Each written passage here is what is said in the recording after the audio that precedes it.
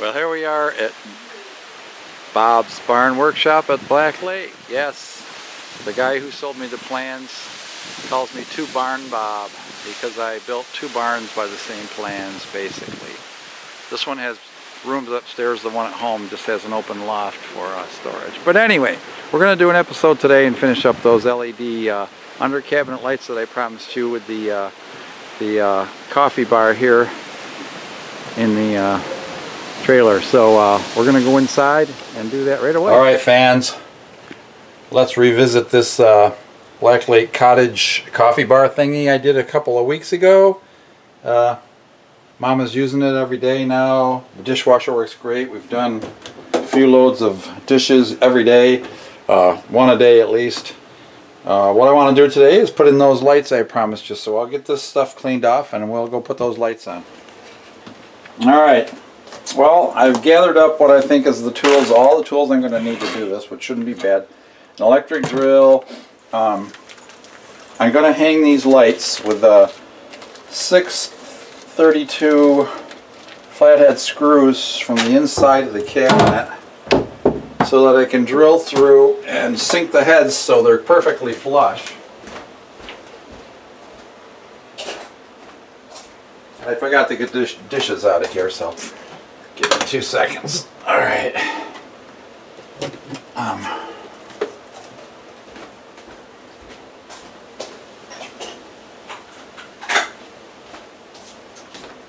The hardest thing is going to be that I use 12 gauge wire, which according to code on this wiring that I put in here for the counter has to be 12 gauge going into this little tiny light fixture.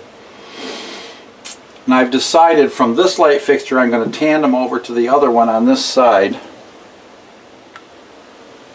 And when I do that over here, I'm going to drill a hole and I'm going to run actually flat 3-conductor lamp cord. It has hot, neutral, and ground to ground the fixture. It's a smaller gauge, but it'll be a heck of a lot easier to work with in this little tiny compartment I have. And it'll be just fine. I mean, the lights are only on when we're using them and they're off. And I've also checked that that's the off position for that switch. If you're not competent or confident about working on electrical stuff, do it with the circuit off. Make sure you check the circuit or have somebody who knows how to check it for you. I've been doing this for 40-some years, so I'm pretty comfortable with it. I'm just going to put some tape on that so I don't bump it. The first thing I want to do is actually locate this fixture where I want it to be and make some marks.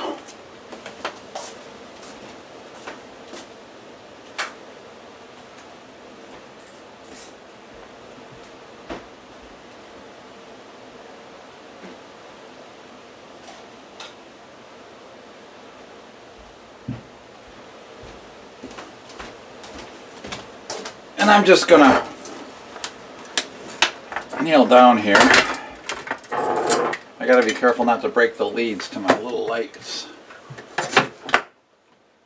And I'm just going to eyeball it under here. Guesstimation. Alright.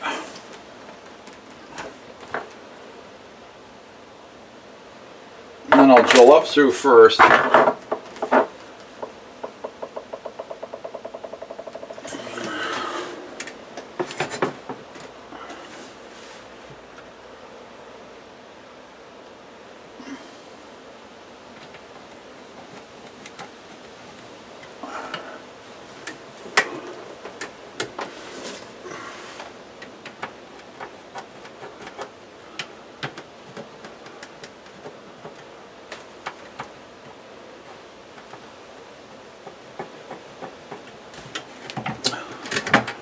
Alright, that's fine. Next thing I want to do is I need to make a knockout in this. I have to be really careful of these little fine wires. They can't stand too much yanking and cranking. I have Romex connectors here, which we can put both wires, one in and one out. It's got to go in this knockout, which The light fixture is going to flip this way when it goes up. So I need to knock this one out.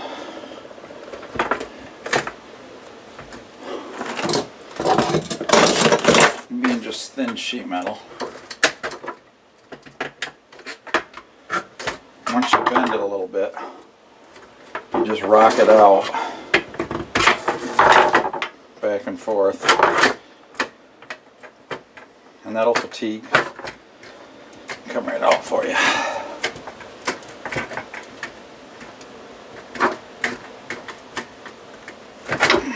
Come on. Make a layer out of it.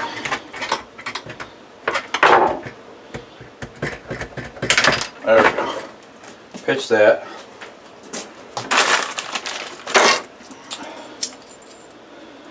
Romex connector has, I'm sweating already. The Romex connector has 2 set screws on it. It has this little lock nut. Screw it, put her through your hole and screw her in.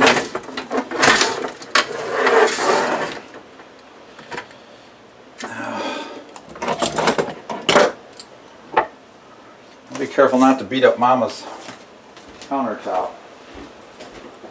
Oh, I'm sorry, kitty. I just kicked the cat. Not watching where I was going. We got a new kitten. He's a little monster. Sorry, Teddy. So now you just can beat on this with a screwdriver.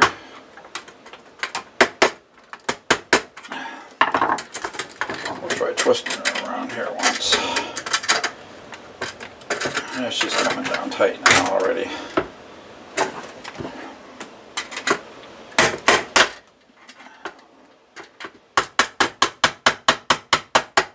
I'm going to call that tight. And we need to work that wire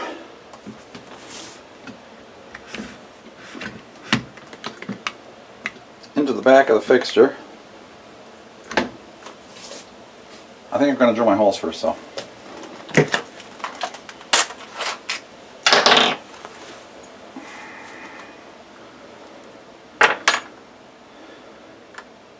Found a couple of bits that look promising.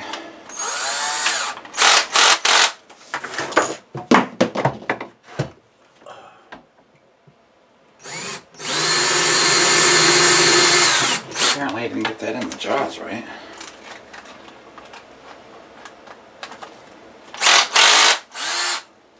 I got one.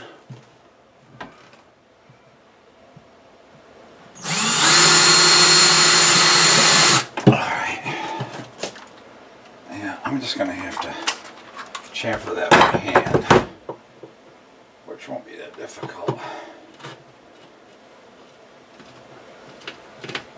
Those heads on the 632s are pretty small, so I'm just using the chamfer on this.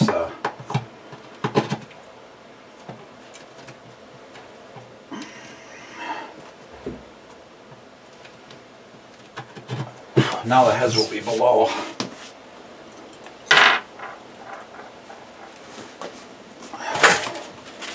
So the wife's dishes won't hang up on them. I don't have to be so hot today. That's alright, that fits right down through there. I'm just going to screw it right through the wood.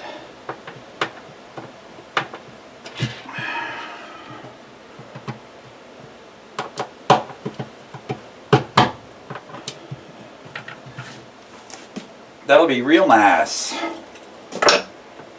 Clark. Alright. So now I'm going to just slip this wire through there. And that is just long enough to catch that nut, which is what I wanted. I didn't want a lot of this screw sticking into the fixture. I'll put the other one on. It'll be temporarily in the air here. Now if you got fluorescent types that have the tubes in them, this is a little bit more of a pain, because you can't have hardly any of this bolt stick through because it hits the tube. Now I knew when I tightened these down it would suck that head of that screw right down into the wood guide too.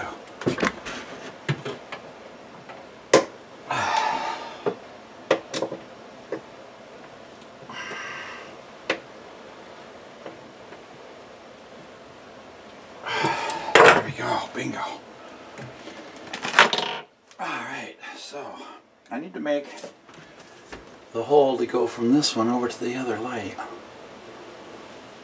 And I think I'm going to put it right in the middle, because it'll support itself. It's short enough, and that will fit through that hole. So I've got a fairly large drill bit here, and I'm just winging it right now.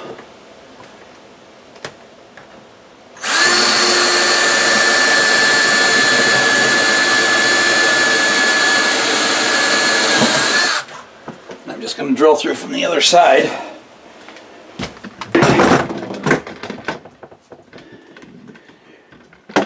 To create that passage, I just got to look at the other hole.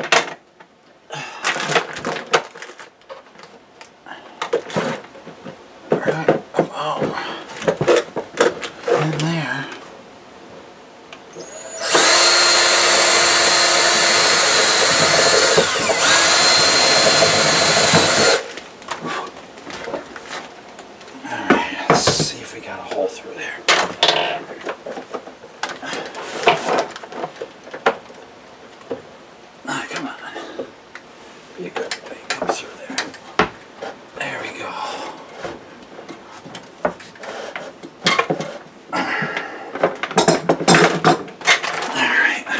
Break, I'm dying here. Alright, break time over. What I need to do at this time is cut the insulation off on this 12 gauge wire. So I'm going to cut it as close to the connector as I can, because I don't want to have to try to bend it over too tightly, or I need to bend it over tightly to get it around the corner here to these connections. Be careful of that that utility knife. She's a sharp one. Alright. Alright. New blade, you know.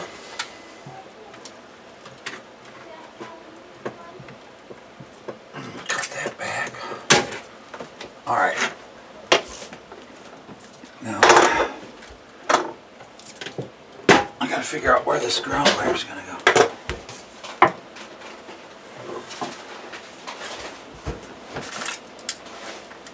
Okay, there is a yellow ground wire on this part of it. So that can work right here. I might as well get this other wire stripped in the hole too.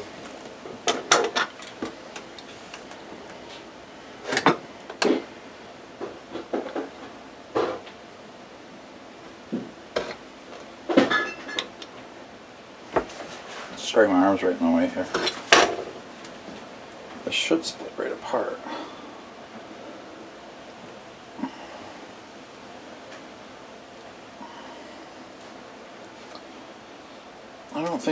I think the green ground wire is embedded in there, but I don't think the neutrals and the hot wire are identified, other than one side has a ridge on it. That one's smooth.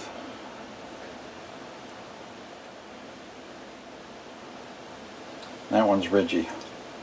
So whatever one you prefer, I don't know what the standard is, but as long as I hook it up right here, I ain't gonna make no never mind.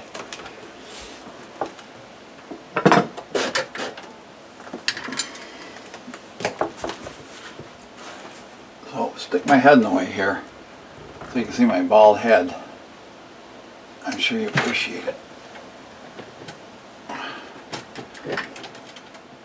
If I had a way to wire these up without having to do it laying on the countertop, it sure would be nice. Alright. So that guy's up in there too. And that wire's laying nice and flat. I think I'm going to tighten up the connector.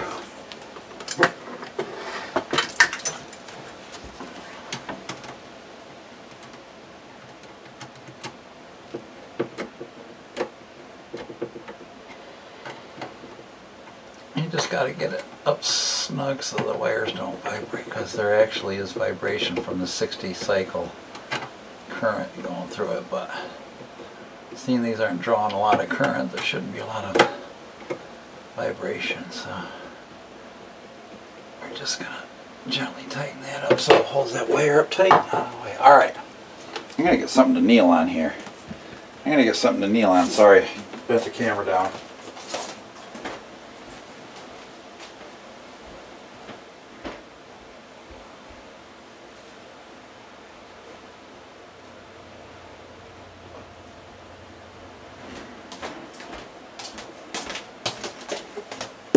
I got a little stool, so I don't have to stoop quite so much. Alright. I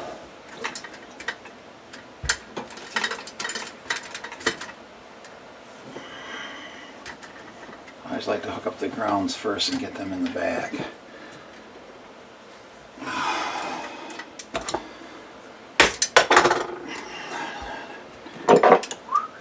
Just listen to Molly Hatchet, it's in my head.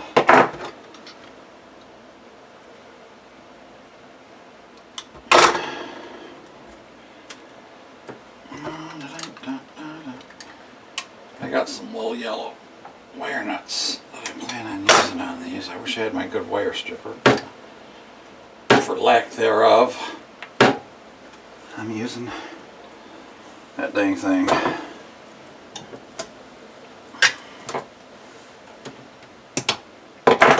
Alright.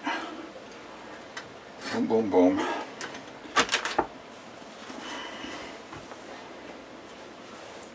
I like the small yellow wire nuts.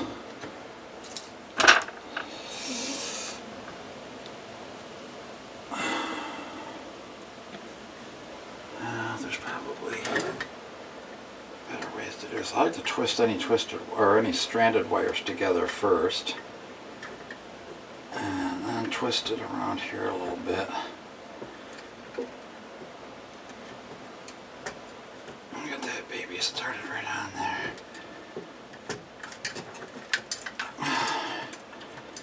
And that stuff bites pretty darn good. And pull on those wires, you know they're on there good and tight. Alright. What am I going to use for the neutral?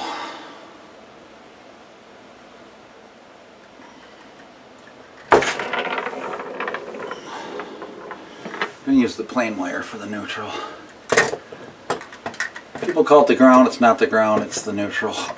The ground is the green wire, and it's referenced to earth and ground.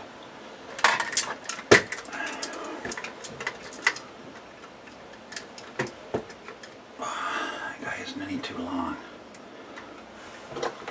but we'll make her work.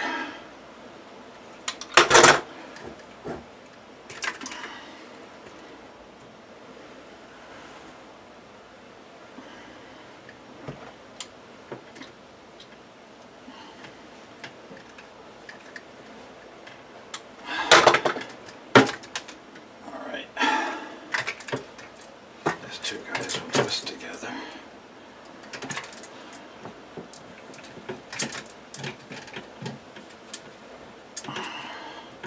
I'm going to cut that little tinned part off.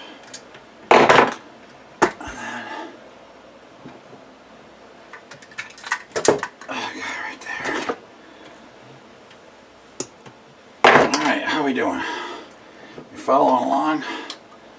I hope so. I'm just gonna, I don't need to strip this thing a tremendous amount, because they're gonna wrap around like so.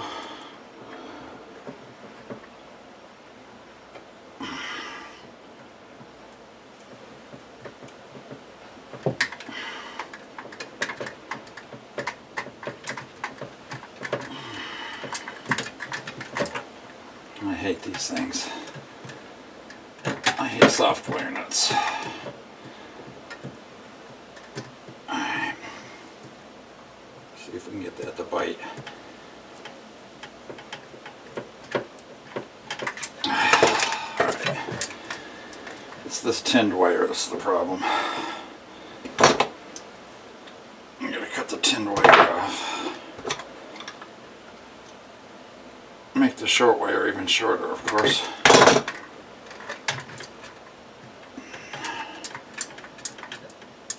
I have them wrapped around. And I like to get them a little bit longer than the solid lead. Try a different wire nut. Sometimes they get worn out too.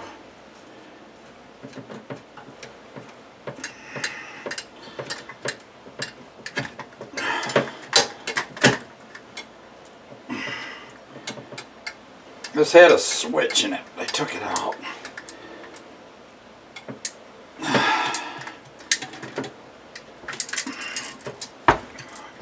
I'm going to have to bring that wire in farther. I'm going to loosen that connector a little bit. Give me some more slack on the soft wire.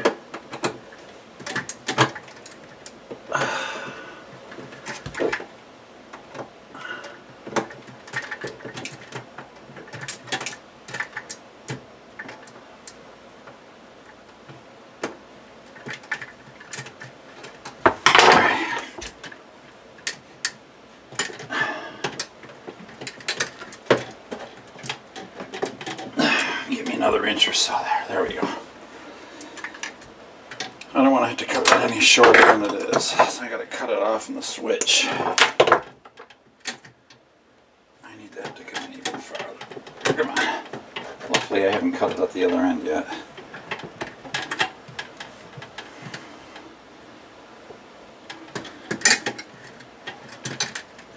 Oh, that's going to fit. Alright.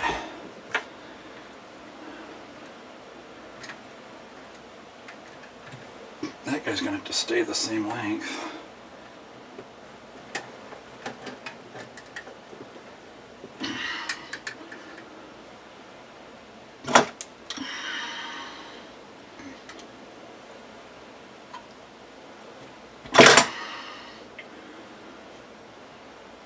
I didn't have my good pair of strippers here, so I'm using a knife. Not the best scenario, but you just kind of roll it against the knife blade, but be careful. If you roll too hard, you'll cut right through into your finger, and that's a boo-boo you don't want to feel.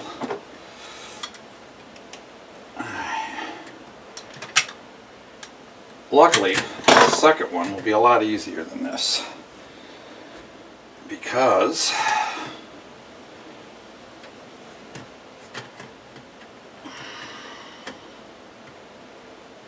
twist those two together. I'm up there with that sucker. I'm using a different kind of softer wire nut on this. I believe it's called a Scotch lock.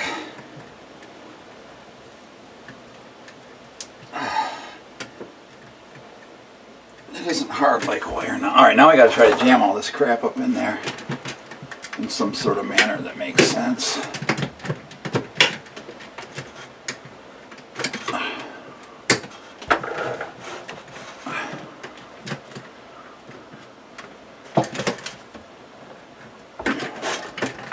Good, I can pull that back. Now this guy just has little tabs up in there that will pop the front back in under there.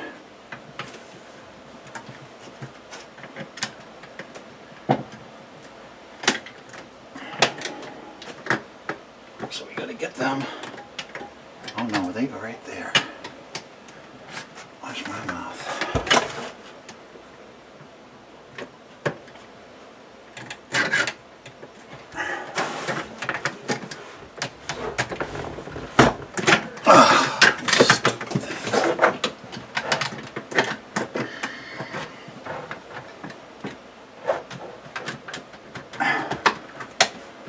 Sorry about the big head. There's one end. There's the other end. Now if I make sure these are separated down here, which they are, I should be able to turn that on and get light. Bingo. I'm going to do the same thing at the other end, just I got the smaller wire to hook up, just one fixture. I'm going to skip that for now, I'll just look at the finished product. I just wanted to show this quick. There's the installation of the first one and how I ran the wire across and over. I had to go into the center hole in this one because the ballast, I would have to try to get past the ballast, so I decided to come in the center. I'll show you when I get it hooked up. Alright, well, the light fixtures are up. They are on. That one has the shield on it. This one, I haven't put the shield on. Now these are LEDs. These should burn for eternity practically. Had to run the wire back up in the back like so. You can see how I recess the heads by chamfering the holes on these screws. Let's see if I can get that cover up on there. Oh, can you see this? Let's try it over here.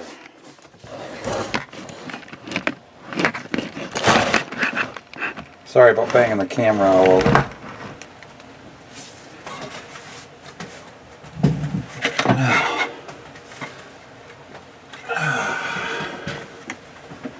That little groove fits right there. Now this is the way typically the covers on even your fluorescent fixtures work. They just snap in. And there we go. So there's another little project here at Black Lake with Bob's Barn Workshop. I worked up a good sweat today. It's hot and humid here today, even though it's what, the 19th of September. But I'll be back. I'm going to do a video on how I upgraded the added electric start to my outboard motor, created a control box with a lawn tractor battery in it to run the starter and the nav lights, and I actually added a small bilge pump so I don't have to try to bail it by hand. But until next time, everybody stay safe, God bless. We'll see you later here at Bob's Barn Workshop.